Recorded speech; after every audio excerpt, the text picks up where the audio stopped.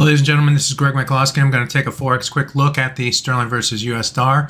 This is the 4-hour chart of that currency pair. If you go from the high price to the low price that we reached here in trading last week, this was the all-time low price for the pound versus US dollar. The price has since rebounded and moved above the 50% retracement of that move to the downside. That's a positive step number one.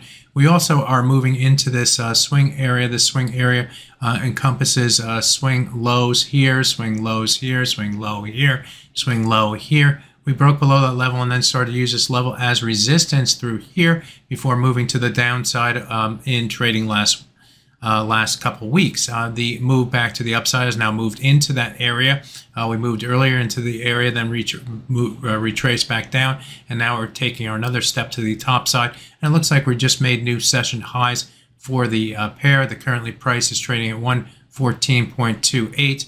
Above, we have some decent resistance. This resistance comes in against the top side of this swing area, which comes in near the 1.14595 level. Also near that level is the falling 200 bar moving average on this 4-hour chart, which comes in at 1.14522. So we are moving up toward what is key resistance here for the sterling versus US dollar. I would expect that sellers would lean against this area, the swing area, and the 200 bar moving average on the first test.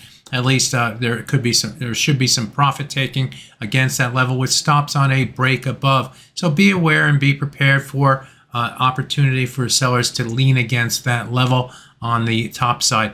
Pretty big move now, however, from the 103.53 level, low from last Monday up to the high price that we're seeing here today, around 1100 pips.